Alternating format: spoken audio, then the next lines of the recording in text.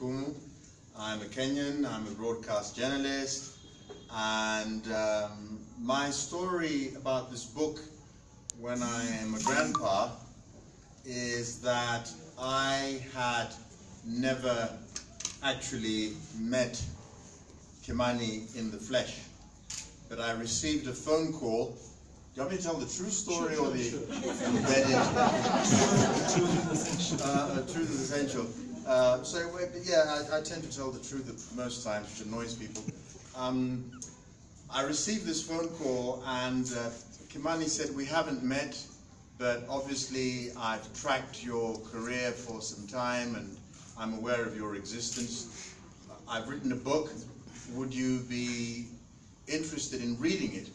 And he said to me that the book had been written as a doctoral thesis, guided by our own very great Professor Ngugi wa Thiong'o, and therefore I used my pea brain to say, "Bing, this is a good trip to be on, Ngugi wa Thiong'o." And I said, what went wrong? So Kimani said he had found a group, an American company called Recorded Books, and Recorded Books had sent him the voices of two very proficient African-American, I presume they were actors, and he showed me the sample, and you can imagine what was happening. They could say, "The railway crawled down in a curve, the flamingos were going," and then they sang a song called Malaika.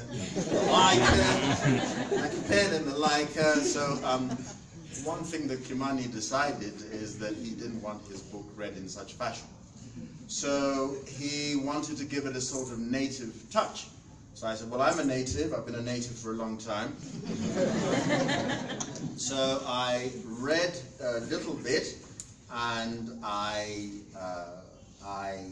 sent it off, and then I sent my CV, and the people at Recorded Books said, "Mr. Sibi-Okumu, from your CV, it's eminently clear that you are more than qualified for this job, so get reading." So being qualified for the job meant that we had to find a recording studio, record the book, and we're basically working at the rate of 10 pages per hour. When I went in, it seemed as if it would be like a piece of cake, because normally I sort of narrate documentaries, you know, the Rift Valleys, 2,000 miles high. But I was saying that when I get really old, what I'm going to sell at Sotheby's for a great price is the original copy of all the things that, all the different voices that I had to adopt. And all the pink and the yellow was just so that when I got, there's Babu, there's Raju, there's Griju, there's Bumbu. But I think this is the point really to say a very big thank you to Kimani, because after all, in this community we are artists, and I think that what Kimani has done for me as a sprightly 63-year-old is that what Kimani has done is fixed my legacy for life. You know what I'm saying? I urge you to go and read the book. You don't necessarily have to. But you see, the thing is, if you're, you know, people will say, "We saw this character reading the news, we saw him with a walk-on part in The Constant Gardener." All these things are very sort of impressive. But in these 342 pages, I've taken on at least, at the very minimum, I've taken on at least 12 different accents, because that's how these things are done. So as MacDonald, I had a go at being Scottish. Some fellow, I had some sort of European DC. It was an actor's consummate ego trip.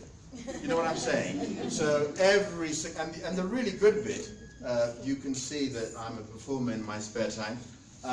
Shall we find the bit where we have to do it? This will shock. I got to a point. I sang Malaika in Kiswahili. I sang the song that you've just had. And what we did is that, because there's a few Kikuyu phrases in there, Kimani came to my house of an afternoon and we taped all the segments that were in Kikuyu so that he was there with another of my writer friends who can't be here tonight, Kinyanjui Kombani. So we sat there of an afternoon and they read a bit and tried to make it as authentically Kikuyu as possible. Now, Kikuyu,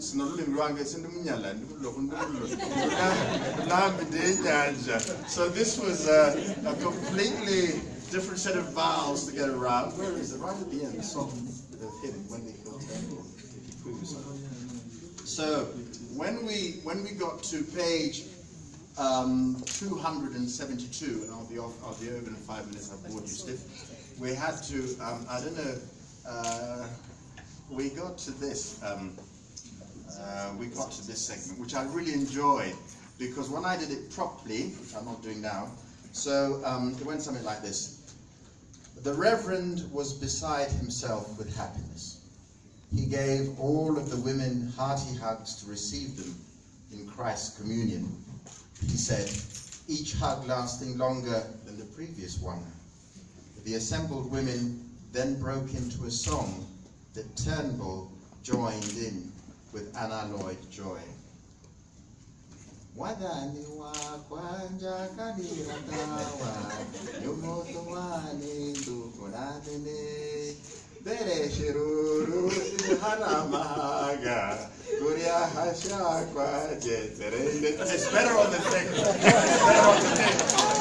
It's better on the thing. But I thought this is probably the last time I'll be allowed to be Kikuyu and get away with it without being stabbed. So that was a bit of how silly we are with our tribal predilections. And then I went on to say, Lord, light my way. I'm pursued by impenetrable darkness. Ahead lie shadows darker than the rocks where my enemies lurk. So, thank you, brother, for setting me up for life. Thank you. It's a pleasure. It's my pleasure. Thank you.